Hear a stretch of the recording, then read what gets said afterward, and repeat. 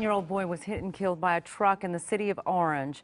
The driver has been arrested and the investigation continues this morning. The boy was crossing the street last night at Glassell Street and Adams Avenue when he was struck. CBS 2's Jasmine Veal is there live with more. Jasmine, what can you tell us?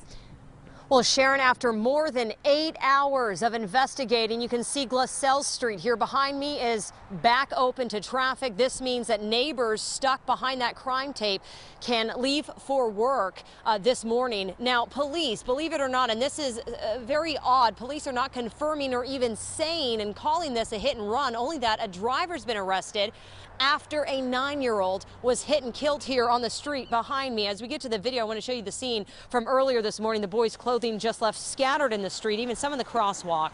The boy was hit by a vehicle around 9:30 p.m. Witnesses say he was crossing the street at Glassell and Adams Avenue when it happened. The 9-year-old later died at the hospital. Now, the suspect was arrested shortly after this accident, about half a mile away on Taft Avenue. There are unconfirmed reports the suspect had crashed his truck after another driver followed him. Witnesses say prior to hitting the boy, though, the truck was racing away from a car he had just hit. One mother told us what she saw and heard. The little kid was crossing the street and the mom was waiting for him to get over here.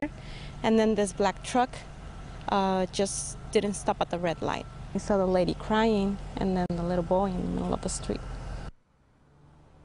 So Glassell Street is again back open to traffic. Police are not saying much else about this investigation, staying pretty tight-lipped, only to say that, of course, their investigation continues. A 9-year-old hit and killed and a driver is in custody. Reporting live here from Orange, Jasmine Veal, CBS 2 News.